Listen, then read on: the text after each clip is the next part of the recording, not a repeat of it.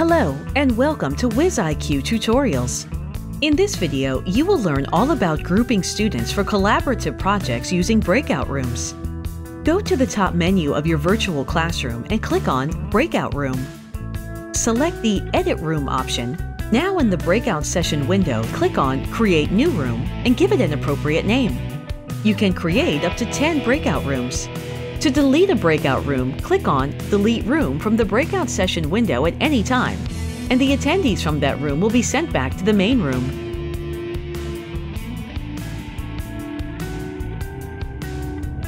From the left panel, select the attendees you want to move to this room, and then click on Move to Room to select the room.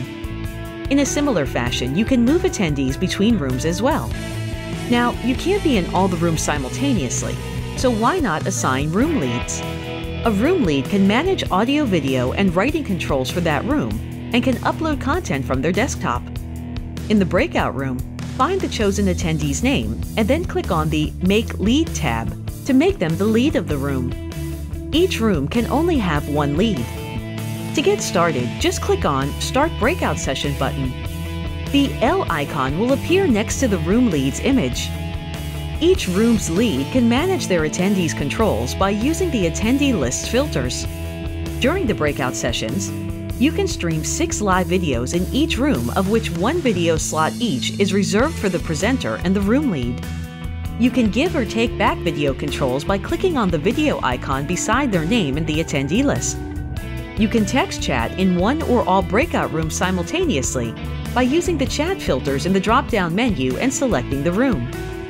Share content in a room by directly uploading from the desktop or via the content library.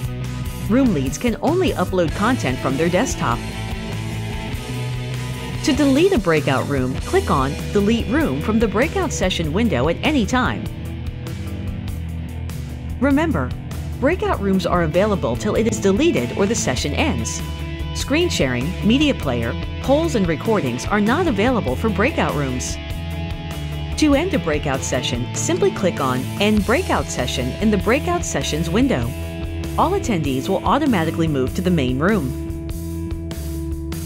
For more queries and 24/7 support, email us at support@wiziq.com.